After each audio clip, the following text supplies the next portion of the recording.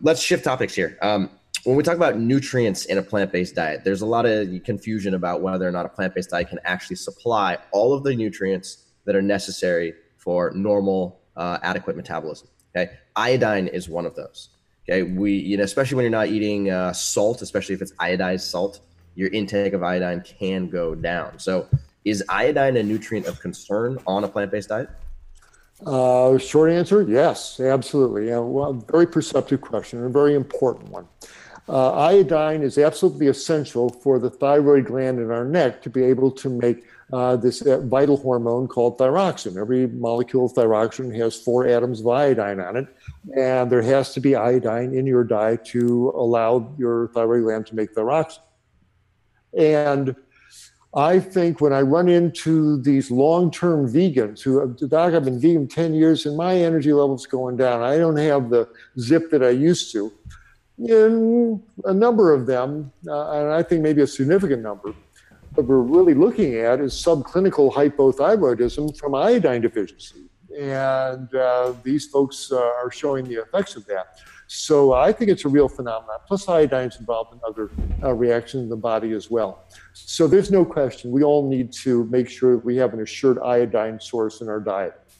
So what to do? A couple of places in the diet to get it. Iodine used to be in the soils, and root vegetables take up iodine. Green leafy vegetables take up iodine if the iodine's in the soil. So if you're eating lots of carrots and beets and turnips and root vegetables and lots of dark leafy greens, if the soils are healthy, if these are organically raised vegetables where there's lots of nutrients being plowed back in the soil, ought to have your iodine needs met just by a healthy plant-based diet. If there's any question, get your iodine level checked. And the best test is a 24-hour urine collection for iodine. We ought to excrete about 100 micrograms of iodine every 24 hours. And if you're excreting less than that, it means your body's holding on to it. So that's one thing that can be done. Blood tests also give you an indication as well. So eating big salads and lots of steamed greens and root vegetables should supply most everybody on a plant-based diet supply their iodine needs. But some folks aren't eating those kind of vegetables, or their vegetables might be grown in iodine-poor soil. What are other sources? One, of course, is anything that comes from the sea vegetables. You can get organic sea vegetables. And the 3 that I like are wakame, edamame, and dulse. Wakame, W-A-K-A-M-E. And you buy packages of it at the natural food store. You take a gob of it, a couple of tablespoons, put it in fresh water, let it soak for a few hours, and put that gob into your soup or your salad 2-3 times a week. So that would be a great iodine source. Arame, A-R-A-M-E, same thing. It's the green sea vegetable you get at the Japanese restaurants, and I like it, very tasty. Again, throw it in your soup or in your salad. And dulse, a bit salty there, but a bit of salt, a bit of dulse on your soup or your salad is also a good iodine source. Kelp has lots of iodine, and you can use kelp, but it has so much iodine that you can, if you just flood your thyroid with iodine, you'll actually suppress its ability to make thyroxine. More is not better when it comes to iodine and dulse there.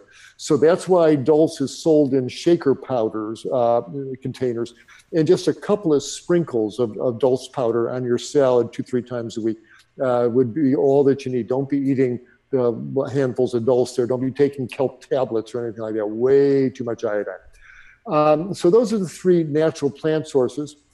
And it may be against the orthodoxy here at True North, but I think a tiny little pinch of iodized salt on your vegetables right at the table, I think for most folks, unless you've got runaway high blood pressure, I think it's acceptable. It really doesn't have any adverse effects that I'm aware of. We're talking about a pinch, an eighth of a teaspoon, 16th of a teaspoon, literally a pinch.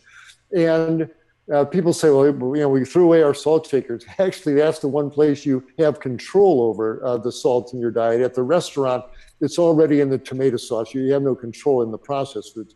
But a little pinch of salt at the table, you get, because the granules are on the surface of the vegetable, you get a big salty hit when you put the vegetables in your mouth for very little actual salt. And so some iodized salt, I think, is an appropriate, again, a pinch a couple times a week. People say, by the way, those folks who are doing this, well, I use sea salt, so there's going to be iodine and sea salt. Actually, no. You would think that sea salt has iodine, but it doesn't. And the reason why is from high school chemistry. On the periodic table there, you have the halogen column. You see chlorine there. Well, in the swimming pool, you can smell chlorine coming off the water because chlorine evaporates. It's volatile. Well, 2 squares below chlorine is iodine. Iodine is a halogen as well, and it's volatile as well. And how do they make sea salt? They take big trays of seawater and put them out in the hot sun to evaporate off the water to leave the salt crystallized behind. And as the water evaporates in the hot sun, so does the iodine. And as a result, standard sea salt does not have any iodine. You can purchase iodized sea salt where the iodine has been added back in. So if you want to use a pinch of iodized sea salt, I think that's okay. Unless you've got runaway high blood pressure, then don't be doing that. So there are some multivitamins. Dr. Fuhrman has taken out the evil things out of his vitamins and toned down all the amounts of everything else in there. His would be the only ones I recommend. I do not have any financial connection with Dr. Fuhrman, but he does have a little 150 micrograms of iodine in his multivitamins, so that might be another source. But don't be buying the standard multivitamins. They have way too much of these substances that build up to high levels there. So those are the 3 main plant-based sources: either the sea vegetables, a pinch of iodized salt, or an appropriate supplement.